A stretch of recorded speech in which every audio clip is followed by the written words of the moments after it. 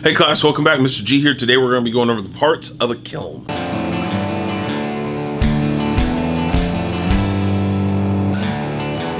So today's class, I have one of my sections of a test that I do in my ceramics classes. We go over the components of a kiln. What are the things that actually make up the kiln? So let's go ahead and dive into all the different parts. So we'll just together.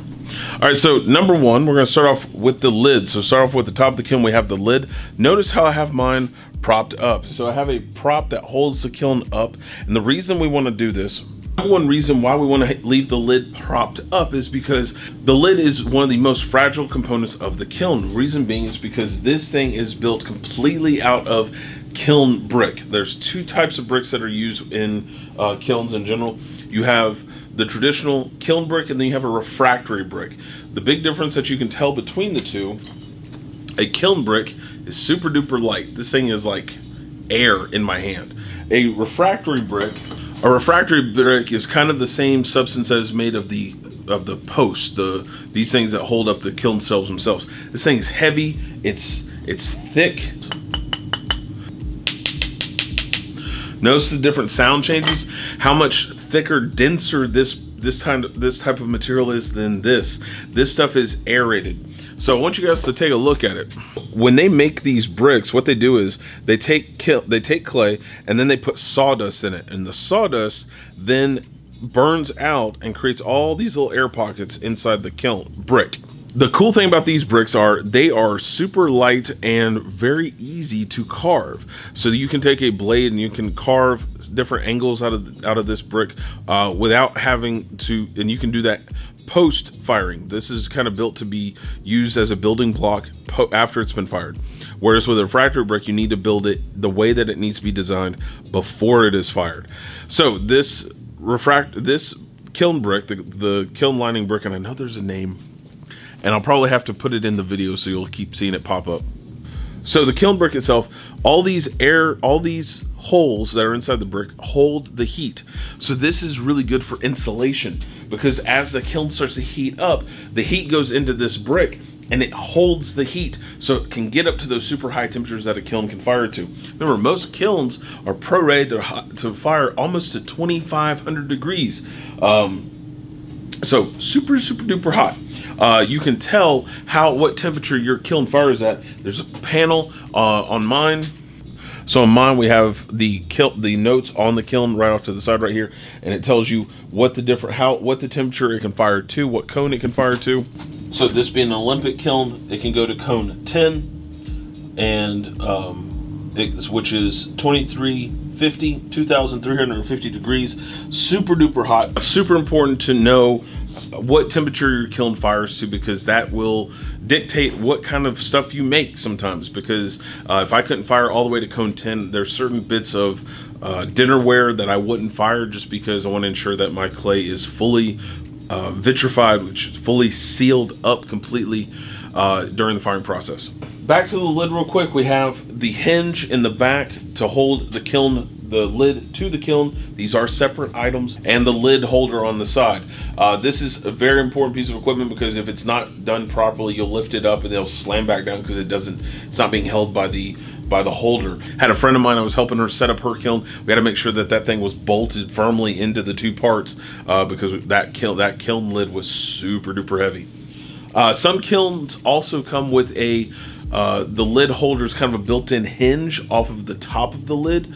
You have to add some pins in the back together, and it holds the lid up. So instead of using this, and you have to raise and lower the kiln lid all by yourself, this kind of provides a little bit of a hoist. They do sell those. Just look into it if you're interested in one of those things. Now, continuing on the rest of the outside of the kiln itself. So the kiln itself is usually going to be hardwired directly into the wall. So I have mine directly wired into the wall, directly into the kiln itself, and I have the different sections of the heating elements that are powered from the boxes. On the side down here, this and this box are basically the same unit together. This is the kiln setter. The kiln setter tells the kiln how fast it should heat up and to what temperature. Now I love mine because mine is completely digital. If you're interested in that kind of stuff, I have a video up in the top there. So just check out the playlist on ceramics, and you guys can see how we can do the kiln setter for a digital kiln setter or a manual kiln setter. That's one's got dials on the side over here. Next thing we have the vent holes. Now the vent holes are for where heat can escape from the inside the kiln out. So it's for vent.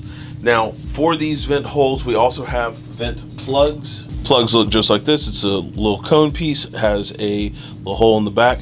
I can just pop this directly into the vent hole, and what that's going to do is that's going to block how much heat is escaping from the kiln to ensure that my kiln can heat up fully to the right temperature. If I have a higher temp firing, I would definitely put the kiln plugs in, because the air that's coming into the vent is not allowing the heat inside the kiln to fully reach the temperature. So it sometimes struggles, so I put the block on there just to make sure that it fires fine all on its own. Now there are 3 on the side of my kiln. Some kilns have more.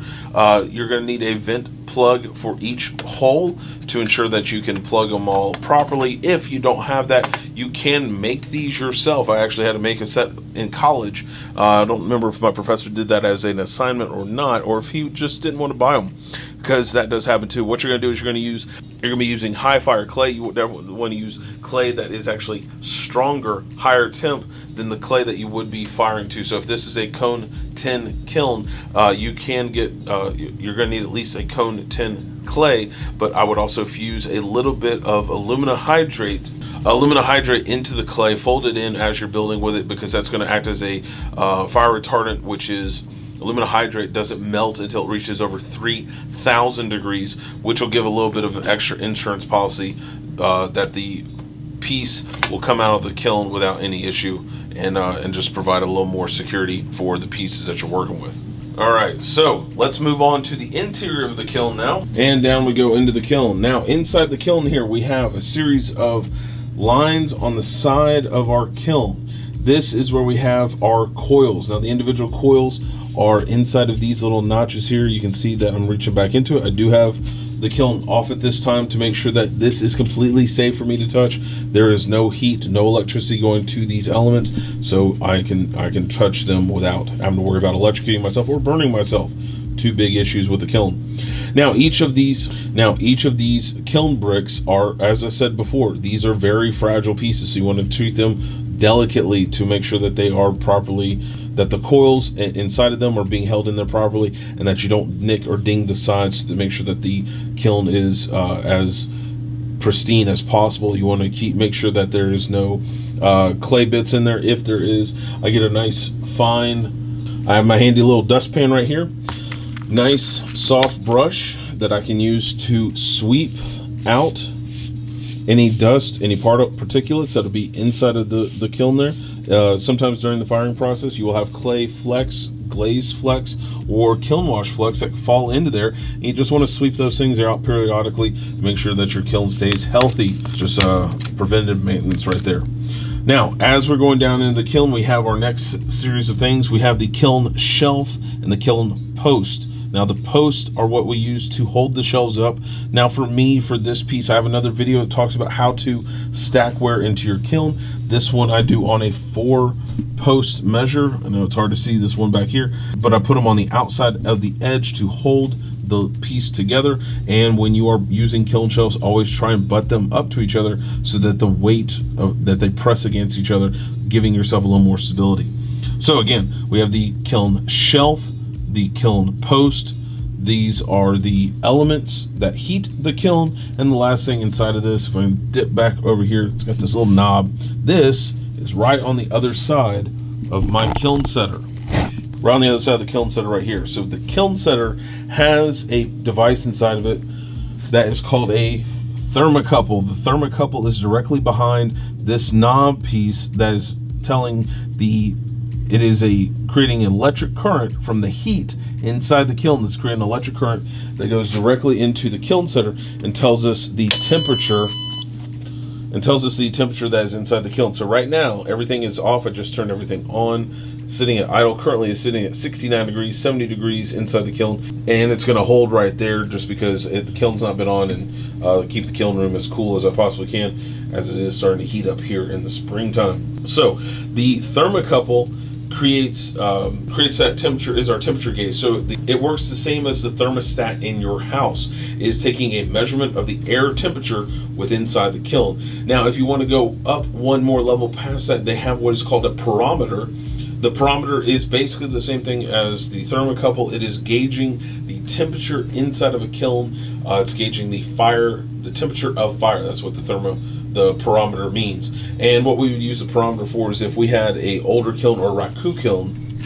I'm gonna move over here to one of my vent holes. We would stick the barometer into the vent hole to gauge how hot the fire is inside of the kiln during a raku firing, and then we can pull the kiln, open the lid of the piece so the pieces can be pulled out of the raku kiln. Now, I will say one thing: you can take a older kiln, regular electric kiln, and turn it into a raku kiln. But there is a couple things that I would kind of urge you to do.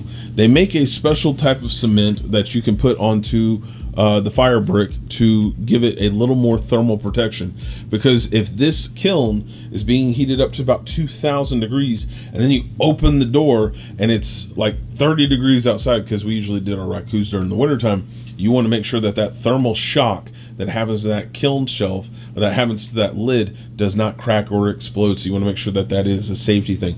So make sure that you are wearing safety gear for that, being as cautious as possible. Do it under somebody who has done it before, who has an idea of what's going on. A trained professional in ceramics is just my opinion. So that kind of wraps up our stuff on the kiln, I think. And lastly, guys, make sure that at the bottom there, it's why I keep the little broom here handy for myself, so I can take the top and sweep into the pan so I can properly dispose of any bits that are down in the bottom of my kiln, so I can keep it nice and tidy at all times. Make sure that as you're doing that, you do wear a mask, because it does kick up clay dust, and you want to make sure that you're not breathing that dust in, because that is harmful. So make sure that you guys are being cautious as well. I think that's it for our kiln overview today. As always, let's go ahead and wrap up the class like we always do. Don't forget to like, subscribe, share on all those various platforms. Get the message out there to as many teachers as soon as possible. Want to educate the message. Everybody needs to know more about clay. Why? Because it's super awesome. Also, don't forget, if you guys had a question, comment, or concern, raise those hands down in the comments below. Happy to answer the questions from my classmates. Other than that, I will see you guys next class. Until then, I got some more stuff to fire, so I'll catch you guys later. See you guys.